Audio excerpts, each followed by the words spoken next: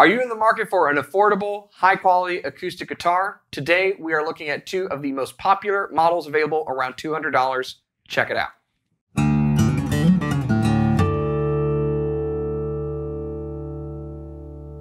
Hey, you're watching Alamo Music TV. My name is Chris McKee. And I'm Cooper Greenberg. We're here with Alamo Music Center in San Antonio, Texas. You can find us online at alamomusic.com.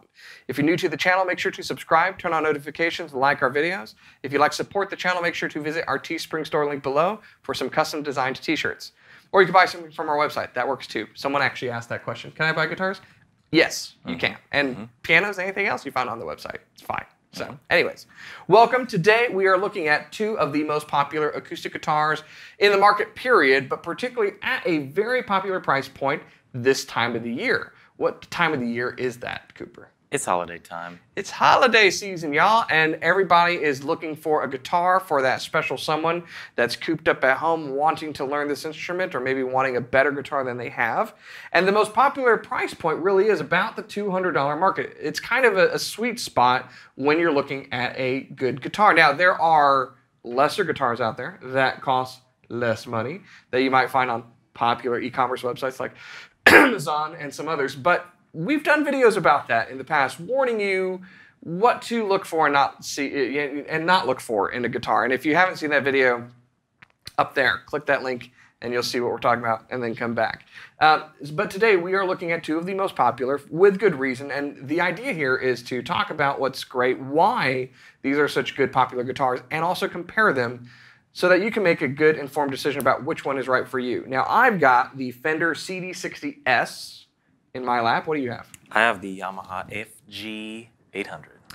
The FG800, which has been a perennial favorite on this channel, in our store, and in the hands of many, many out there. The FG series has been in production roughly since the 60s, when Yamaha kind of invaded with their acoustic guitars, and they've been phenomenal.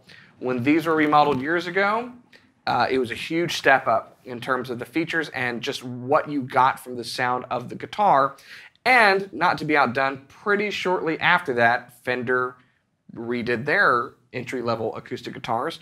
And the CD60S is, in a lot of ways, very, very similar to the FG800. So we want to compare and contrast these so that you understand why they're similar, the good things that you want to look at, but also maybe why they're different and why you might prefer one over the other. So they're both around 200 bucks, okay? Price is subject to change. Check our website, alamomusic.com. They're both dreadnoughts. You've got a natural finished one. Natural finish. What other finishes does that come in? Is there a burst? Nope. Maybe, I don't know. What other finishes do they come in? Nothing. Nothing. That was a trick question. That was a trick question. Got me on that one. There are some in the FG series, though. I think the 820s, the 830s, that come in some other finish options. And occasionally, there are going to be some limited editions that might have a vintage tint to it. But by and large, it's kind of like Henry Ford said, you can have any color as you want it, as long as it's black. In an FG800 and the smaller body FS800, it's pretty much natural. And they come other options, the FGX800? Yep, you can get it with a cutaway and electronics. Same thing with this. There is a more expensive option where you can get a cutaway with electronics. So these are kind of the blueprint, so to speak, of other options to come. So no electronics in either of these? Nope. No cutaway, bare bones, acoustic guitar, just as is. That's all you got. That's what you got. Yeah. But it's kind of the features that beginners don't often look at that make it really important to look at these over maybe some others. And in fact, let me create a very important distinction for you. If you go on our website, you're going to see a CD60 that doesn't have the S on the end. So Fender does produce a non-S version that comes with a case, and it's pretty much the same price. But there's a big distinct difference between those. This has a solid top, and the CD60 without the S on the end does not. That's what the S stands for, is, scrumptious. No, it stands for solid top. In this case, this is a solid spruce top. And you also have a solid spruce top. You know what these also both have? They both Go ahead. No, you go ahead. No, they both also have scallop bracing. Scallop bracing. I was going to say laminate back and sides. And that's all. Yes, yes. So we're talking about the top, solid top with scallop bracing. That allows the top to move more, and that was the big change they did on the FG800s when they changed it from the 700 to the 800, is scalloped bracing, and that just opens up the sound tremendously. And anytime you compare kind of a straight braced guitar with a scallop braced guitar, you'll hear that just kind of louder, more robust, more resonant tone because the top's moving more. And then to your point, they both have laminate back and sides. Laminate back and sides, or layered back and sides, depending upon how you want to talk about it. But the back and sides are not solid. They're like plywood. There's multiple pieces of wood. And that's really good in a kind of beginner's guitar. Why, though? Why do you think that's good in a beginner's guitar to not have solid back and sides? Well, first thing that comes to mind is price point, which anything that you're going to get all solid wood, it's going to take a huge hike in pricing. But also maybe be, I don't want to say a little more durable, that you can maybe not super duper worry about this thing getting knocked around and stuff. What do you have in mind? Well, you hit it right on, the nail on the head. So lower priced guitars are typically laminate, more to do with the fact that it's easier in a production environment. You don't have to season the wood. It's easier to work with, easier to bend the sides, all of that stuff. But laminate is stronger. The downside to laminate is it's not as resonant. That's why you tend to prefer an all solid wood instrument. But the fact that it is stronger means that it's going to hold up to kind of some rough and tumble ways. You can drag this out to the beach, and if you lay it down roughly and you hit it against something, it's going to hold up pretty well. Versus a solid back could very well split on you if it's hit too hard. So that's part of it, and then also temperature and humidity. So any kind of wood instrument is subject to temperature humidity swings. As temperature and humidity rises or lowers, that can affect the guitar. It can swell, it can shrink. But laminate doesn't really do that, so it's very, very stable. So, that is definitely the same between these guitars. They're both dreadnought body shapes, which is probably the most famous guitar body shape, right? It's definitely great for strumming, but you can really play anything on this. They both have die-cast tuners. This comes in some finish options. They're very, very much alike. Yeah. Here's the big difference that I found between these. The sound's a little different, even though they're both solid top and scallop braced. I think this has a more modern sound. I think that one has a more vintage tone, kind of your yesteryear acoustic guitar. In fact, you were playing before we started, you were playing some Eric Clapton on it. Absolutely. And it just felt kind of right at home. It feels really good, yeah. I would say, so correct me if I'm wrong, but the Yamaha dreadnought shape, the Fender dreadnought shape, every brand has kind of a different slight take on it. We saw it with the red labels that are from Yamaha. They're somewhat modeled after very old school 60s, 70s Yamahas. And I think that kind of maybe informs the sound a little bit, kind of all of their dreadnought stuff through their lines. It does have that kind of vintage, old school kind of vibe a little bit. I really enjoy that, but like I said on a previous video, I did have a Fender dreadnought at the very start, and they do feel good and they do sound great. But I think the modern vintage tone is definitely apparent, Yeah, that one, it's kind of somewhat darker, I guess you could describe it when we're talking about vintage. This one has a little bit brighter, a little bit more articulate sound, but still very, very resonant. The bigger departure on these, I think, comes down to feel. Now, you spent some time playing that one. We want to switch guitars real quick since you were playing that one. I just want you to get a feel for the neck on the Fender instead. Yeah. There's a neck on there. There's definitely a neck on this one. It is different. That one, I enjoyed the satin finish on the neck. This one has a gloss neck that's painted to match, which is cool. It looks great. But this one does have a satin finish, which just kind of feels better on acoustic to me. Yeah. I'm typically a fan of satin finish necks, period. Whether it's electric guitar or it's acoustic guitar. I have some electric guitars that are finished.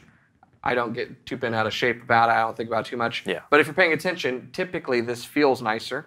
And so I think there's a point here for the Yamaha. On that one, regardless of finish, it is going to be glossed. Yeah. So on the black one, on the natural one, whatever, it's going to be glossed, which means it's going to just feel a little bit more sticky. There's some other things too, though. Did this one feel a little fatter to you? It did, yeah. Is this what are the carves on here? Or the shape? It's like a modern C. Yeah. But yeah, this definitely has a thinner carve to it. it also has a shorter scale length, and it has a rounder radius.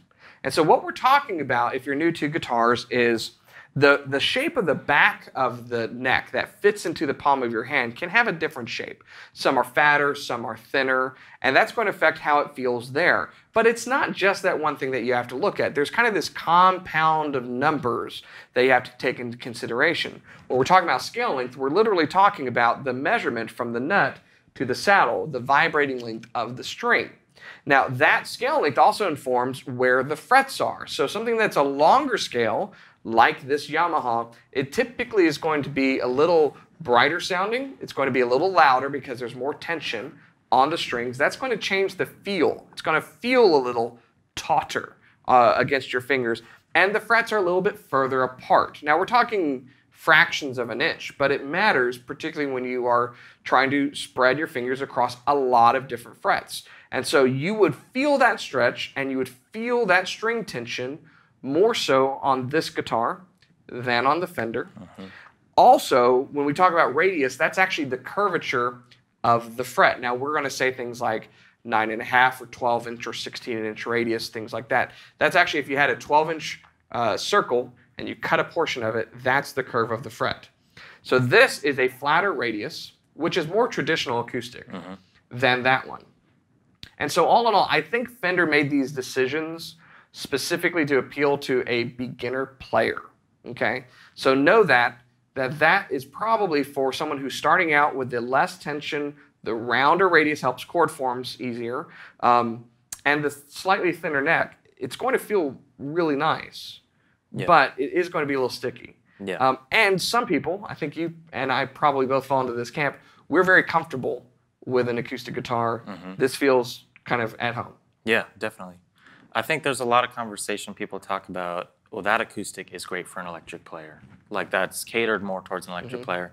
I think you put it in the way that might be a little more close to the truth, which this is maybe catered towards a beginner, somebody just getting started. Because people always say, well, Taylor's great for, it feels like you're playing electric. And they're just talking about how comfortable it is. Right. They're not talking about anything other than how comfortable the neck feels, the radius, everything about it is more geared towards comfort than it is a certain type of player. So this might be a little more comfortable. It's a minuscule difference in how this is a very comfortable guitar too. It's not anything that would sway me one way or the other. I would also say, calling back to another video that we did, which was step-up guitars and things that you're looking at step-up guitar. If you haven't seen that one, these do hit, I would probably say most of them, right? But when you started talking about a solid top and scallop bracing, they kind of fit that criteria of what we talk about when we say a step-up guitar. So yeah, the features of this guitar could serve you well for a number of years, and that's why I recommend kind of starting out here if you can. If you can't, both of these manufacturers make great guitars that are not solid top. They're all laminate design, and they're great guitars to start out with, and it'll save you a little bit of money. But I'm a big fan of paying just a little bit and finding a little bit more value in the instrument. I started off with a really bad classical guitar. We've talked about that. But a friend of mine, Doyet, he lent me a Yamaha acoustic guitar kind of, indefinitely until I gave it back to him. And that's what I really spent the majority of my time learning on once I had that guitar. And it was just a fantastic guitar. My sister-in-law has had Yamaha guitars for years, and they just still sound and play great. And I think Fender has really upped its game with its acoustic guitars, particularly with the CD60S. And so it really comes down to this on these two guitars. If you're shopping for these for yourself or for someone else, here's the advice I'm going to give you. They sound different. We're going to play these so that you can hear for yourself. This one, in my ear, sounds a little bit more robust, got a little bit of a fuller low end to it. The Fender sounds very articulate, very sparkly in a way, but they both sound great in their own way. The bigger deciding factor might come down to the feel, particularly if you're buying this for someone else. Someone who might be concerned about guitar and that break-in period, developing the calluses and all of that, the pain that you basically have to go through, there's no shortcuts. If you're concerned about that, you might look at a guitar that has, any guitar, but this one included, that has shorter scale length, rounder radius, thinner neck, those things that will help that feel for someone who's starting out, or maybe someone who's played a long time and you've reached a point in your life where you just need kind of some lighter, softer action on your fingers. But if you're wanting kind of a big, bold strumming guitar and you're okay with putting the time work and you really like that nice satin finish, then I would say that you'd probably gravitate to this one instead. So that's the feel aspect. We're going to play them both for you now so you can get an idea of what they sound like. So check it out.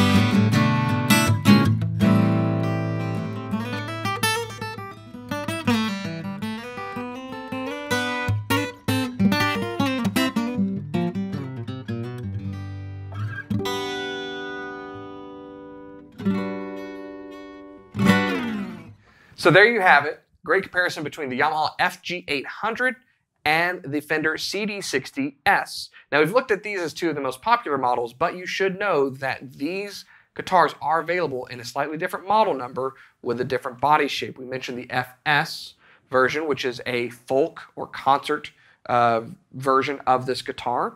And then there's the CC version, which is, again, is a smaller version of the CD60S. I think they even have a parlor version now that's come out that's even smaller if you like small body guitars. And then you mentioned acoustic electric versions. Yep. So there's the FGX800. Which doesn't necessarily add such an exorbitant cost. It might be worth looking into, especially if you want to plug in, start playing some shows. Well, I'll put it this way, and this is how I always tell people when they ask, should I get this one or that one? If you think you're going to plug in your guitar, the price difference of going from either of these to the acoustic electric model with a cutaway is less than buying an aftermarket pickup and trying to have it installed in either of these guitars.